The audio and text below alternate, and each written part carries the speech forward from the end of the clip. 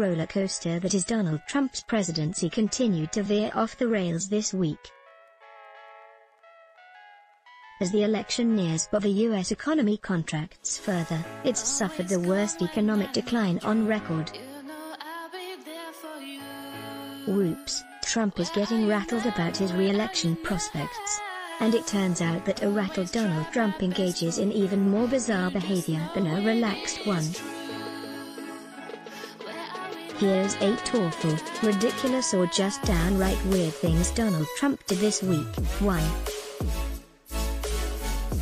When he said a doctor who believes in demon sperm was very impressive. How do you get to a point where you're only discussing demon sperm in reference to a serving US president? But, worse, it makes total sense. It's all because of Trump's inability to criticize people who seem to agree with his opinions, no matter how many times leading experts have debunked them.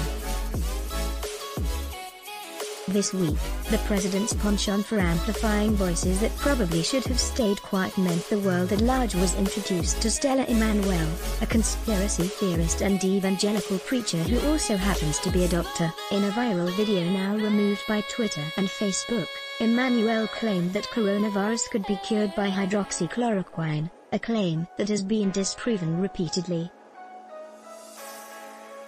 This virus has a cure, Immanuel said to the camera. It is called hydroxychloroquine, zinc, and zithromax. Hello? You don't need a mask. There is a cure. In a press conference later, Trump praised the doctor as very impressive, saying, "I thought she was very impressive in the sense that from where she came. I don't know which country she comes from, but she said that she's had tremendous success with hundreds of different patients, and I thought her voice was an important voice." It later emerged that among Immanuel's other teachings are claims that scientists are developing a vaccine to stop people from being religious and that the US government are actually lizards. She also said that women can become impregnated by demon sperm in 2013, saying, "They turn into a woman and then they sleep with a man and collect his sperm. Then they turn into the man and they sleep with a man and deposit the sperm and reproduce more of themselves." I think everyone can agree, exactly the sort of sensible rhetoric this pandemic's been missing, too. When ranted about his approval rating at a press conference, only Trump would manage to turn a question about the absence of his top doctor into a meandering rant about why nobody likes him. At Tuesday's briefing, the absence of top epidemiologist, Dr. Anthony Fauci, who has politely clashed with Trump over misinformation several times during the pandemic, was noted by journalists. When asked about why Fauci wasn't there, Trump took the opportunity to instead whine about approval ratings.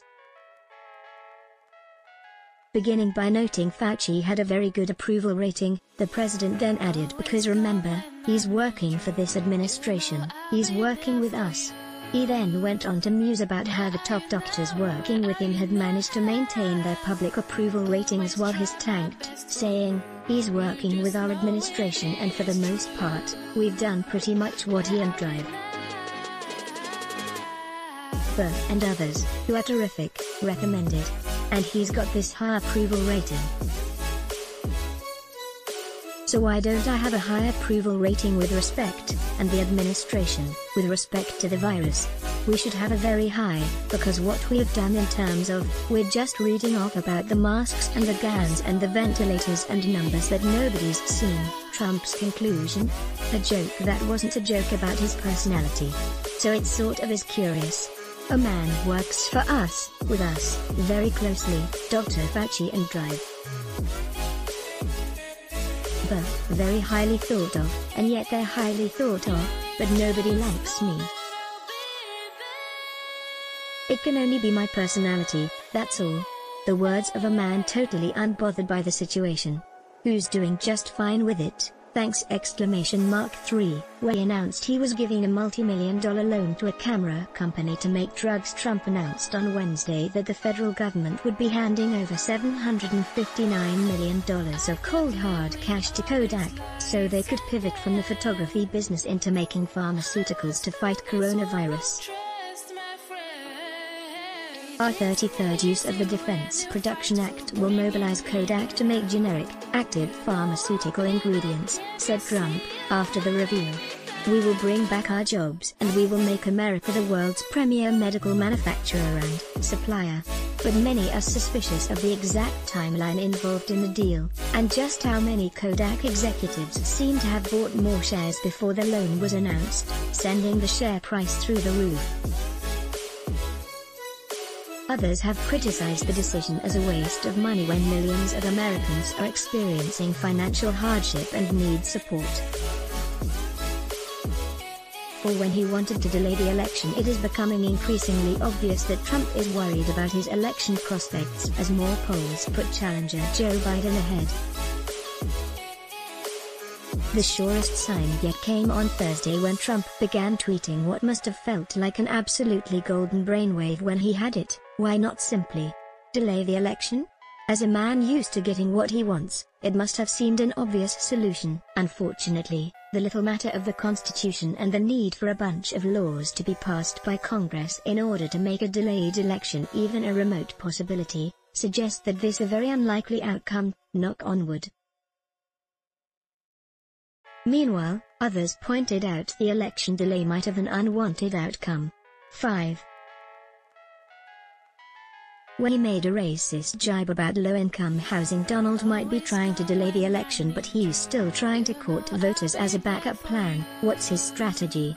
Apparently making barely veiled, racially charged pledges to people living the suburban lifestyle dream that he will make sure they're not bothered or financially hurt by low-income housing. Given that it's common knowledge that ethnic minority groups like Black or Hispanic people are more likely to face housing discrimination and end up in low-income housing, it was pretty obvious what Trump was getting at. And people quickly called him out. Some even said his promise amounted to residential segregation. We're sure Trump will be horrified by the implications that he definitely didn't consider. 6.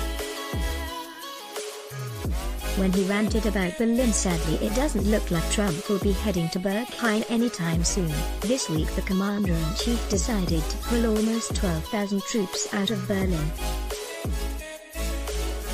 While the Pentagon briefed that it was a long-term military strategy, Trump told reporters a different story, saying Germany wasn't spending enough on defense and he was punishing them for it.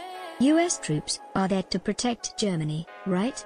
And Germany is supposed to pay for it, he said. Germany's not paying for it. We don't want to be the suckers anymore. The United States has been taken advantage of for 25 years, both on trade and on the military. So we're reducing the force because they're not paying their bills. He also called Germany delinquent, saying US troops were protecting Germany and they're delinquent. That doesn't make sense. Trump is, again, wrong. Germany does not owe the US or NATO any money, but hey, who cares about details? 7. When he called Twitter illegal because of unflattering trending topics, a classic piece of Trump rage here, the president lashed out at Twitter, the platform that both sustains and torments him, because, he keeps trending for bad reasons. In a bizarre rant on Monday, Trump called the trending bar disgusting, adding, "So many trends are about me, and never a good one. They look for anything they can find, make it as bad as possible, and blow it up, trying to make it trend. Really ridiculous, illegal, and, of course, very unfair. All we can say is, you made your bed." 8. When he got into a fight with the Ronald Reagan Foundation, but that all went down the drain this week when he was politely asked by the Ronald Reagan Foundation to stop using his predecessor's name and image in money-making drives. The formal request was put in after the last straw, in this case an appeal sent from the Trump Make America Great Again committee, which offered 2 commemorative coins, one engraved with Reagan's image and one with Trump's, to anyone donating more than $45 to the latter's re-election campaign. Trump then accused his media enemy, The Washington Post, of running the Reagan Foundation and took a potshot at former ally Fox News, who he's now on the outs with after reporting news that didn't show him in a favorable light. It's not the first time Trump has embarrassed himself regarding Reagan. In 2019 he shared a fake quote attributed to Reagan that falsely claimed when Reagan had met a young Trump he felt he was shaking hands with the president. The same year, Reagan's daughter Patty Davis wrote a column for the Post asking Republicans to stop using her father to justify their silence on Trump. Looks like Reagan relations are officially frosty. See you next week. Let's block ads. Why? Show your love for him. Click the link in description. Thanks for watching.